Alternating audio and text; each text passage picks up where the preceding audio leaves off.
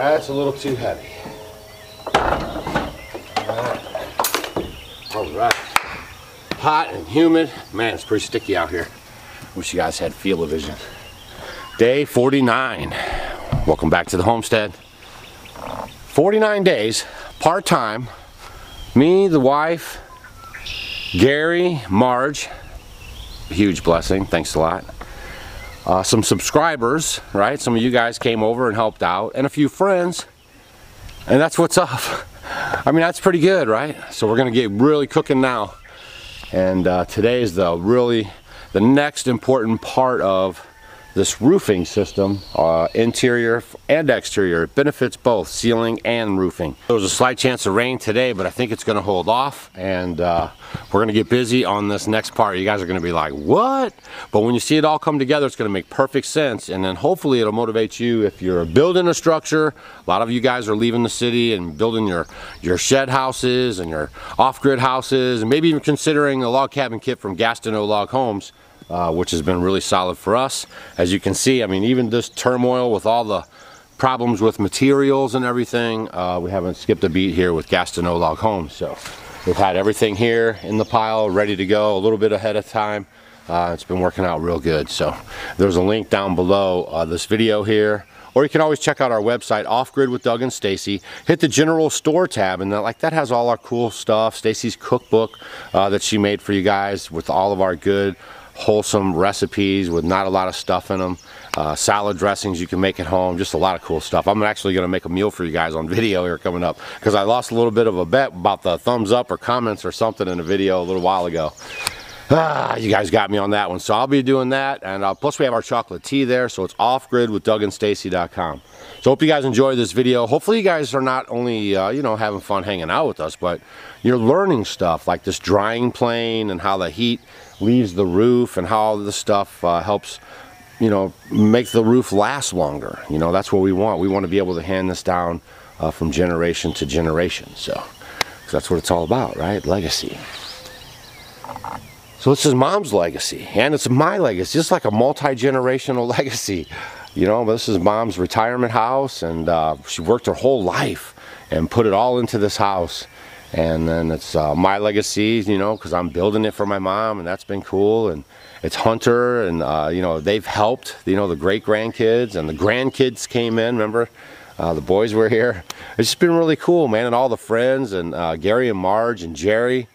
And it's just, you know, been really, really neat, really, really inspiring in times like this. I'll hate to tell you, but it has been really refreshing, so we got a little bit more to go. Stay tuned on every video. Make sure you're hitting that subscribe button, bell for notifications. That way you know every time we upload a video, because I'm pretty sporadic. Like, you might get a video every day this week, and then next week I might hit a couple days, and it's just hard to keep up. I do all the filming, the editing, the construction, the rib breaking.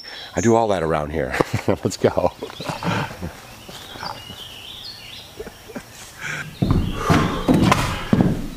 Hey Gary, got your cup. Yeah, we just got a few things to move around. I just want to make sure we're going to be able to move around for phase 2 of the roofing system.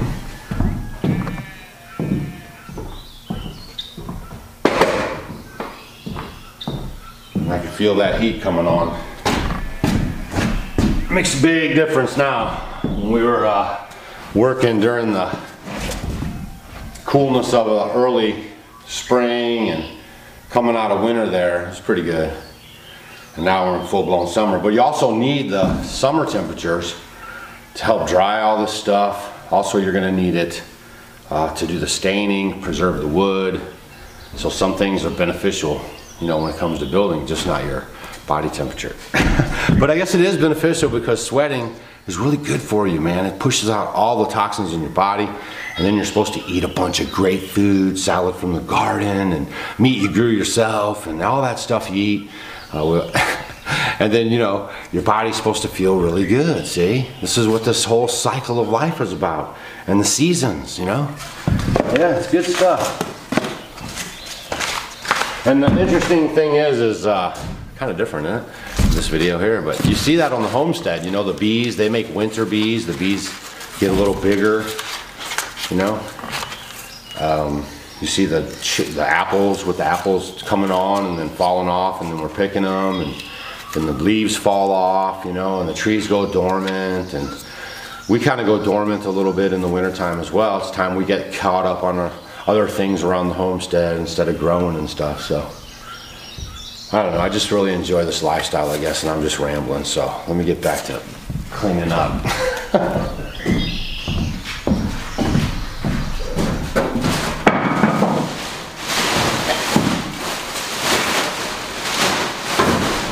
Just basically want to make sure all the big stuff's kind of out of the way. Big stuff that I can handle anyway.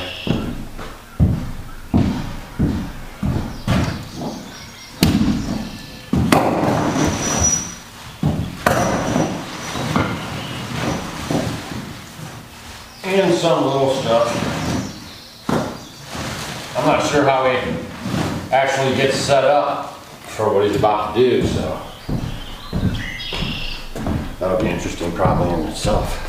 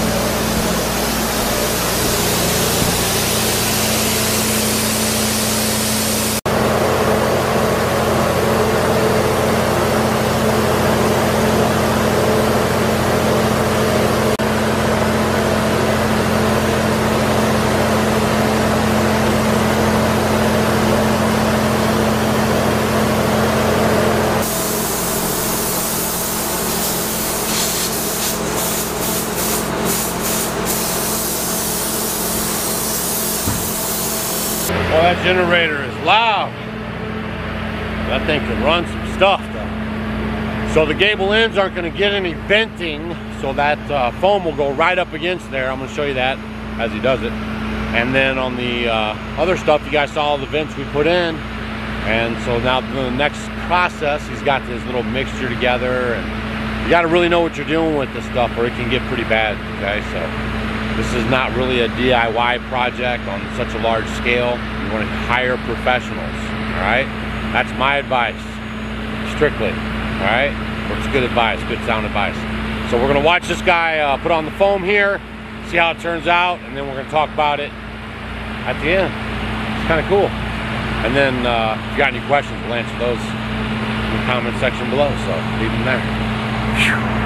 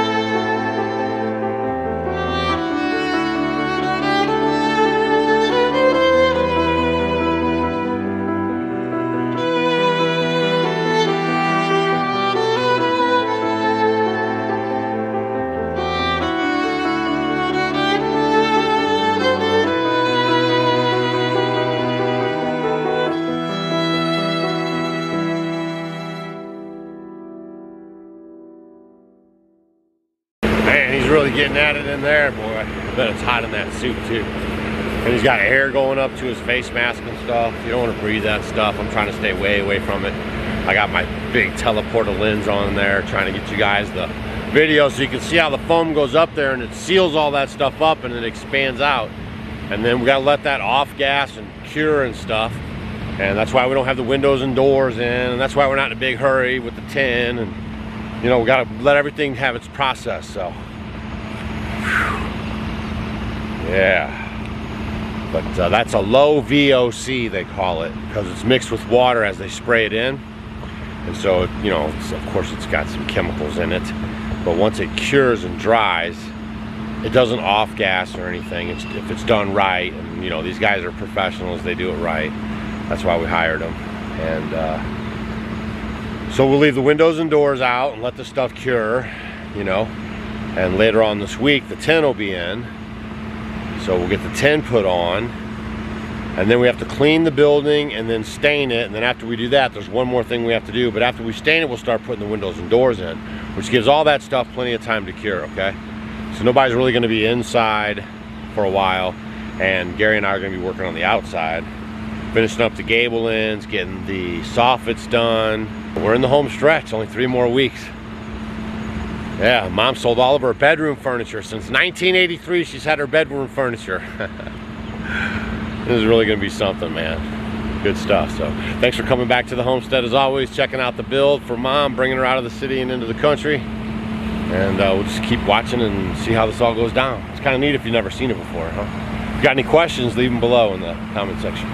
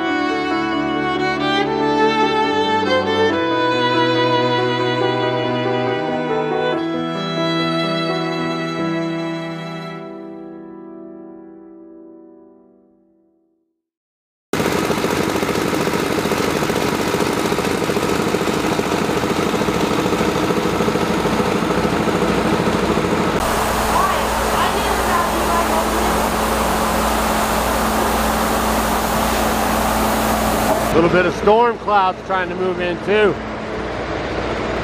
Eyes on the skies. A gully washer. I didn't get it on camera, man. I missed it getting it just pouring, but holy smokes did it pour. Hold on a second. There's the creek that the kid's been hopping across. Look at that thing.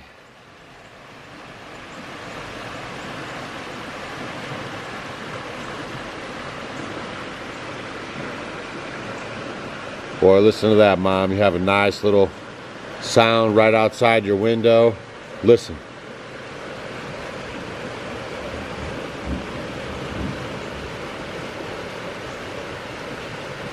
People pay big money for that.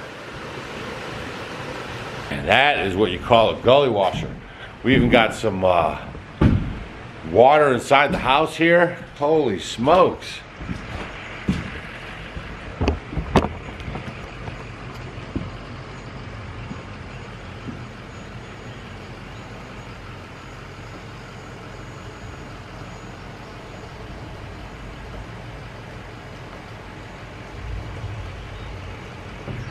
Yeah, it was really coming down. It just came on, boy. Came on.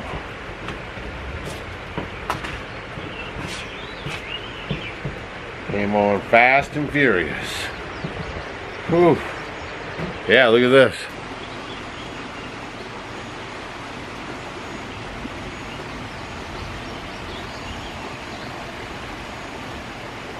That right there is an official gully washer. I think what happened was, see, they got this, they got to leave this gas cap open right here when they're operating. That's the fuel line. And so they have to cover that up, and then something was going on with their compressor. Plus, it just doesn't make good sense to blow that stuff in there if there's water coming in and whatever. So they wrapped it up, and they'll be back tomorrow. So that's an official gully washer washout right there.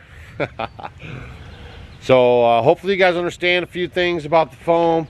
And there's an open cell foam, and there's a closed cell foam. We kind of went over this stuff before. We use the open cell foam. The closed cell foam is more expensive, and they also use a chemical to send that through, which makes it more expensive, and it's more toxic, but it is more dense.